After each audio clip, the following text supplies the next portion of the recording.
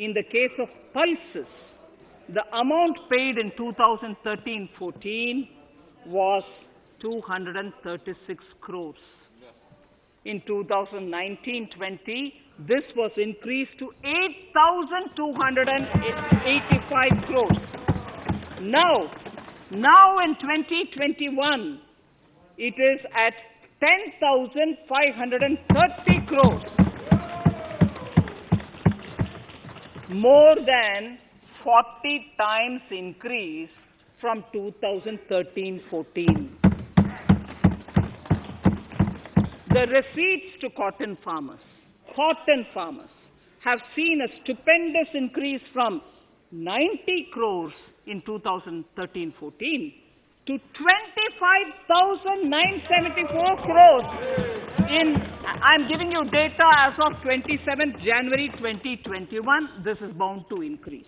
From 90 crores for cotton farmers in 2013-14 to 25,974 crores in 2021. All the details in complete narration is available in Annexure 4 to my speech. Early this year, Honorable Prime Minister had launched the Swamitwa scheme. Under this, a record of rights is being given to property owners in villages. Up till now, about 1.80 lakh property owners in 1,241 villages have been provided cards. I propose during 21-22 to extend this to cover all states and union territories.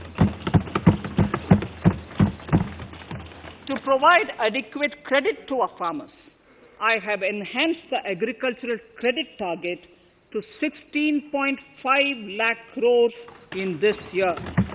We will focus on ensuring increased credit flow to animal husbandry, Pashupalan, dairy, and to Matsyakar, to the fisheries. We are enhancing the allocation to the Rural Infrastructure Development Fund from 30,000 crores to 40,000 crores. The Micro Irrigation Fund, with a corpus of 5,000 crores, has been created under NABARD. I propose to double it by augmenting it by another 5,000 crores. To boost value addition in agriculture and allied products and their exports, the scope of Operation Green Scheme, that is presently applicable to only tomatoes, onions, and potatoes, will be enlarged to include 22 perishable crops. Around 1.68 lakh crore farmers, around 1.68 crore farmers are registered, and 1.14 lakh crores of rupees trade value has been carried out through e-NAMs, the National Agricultural Market.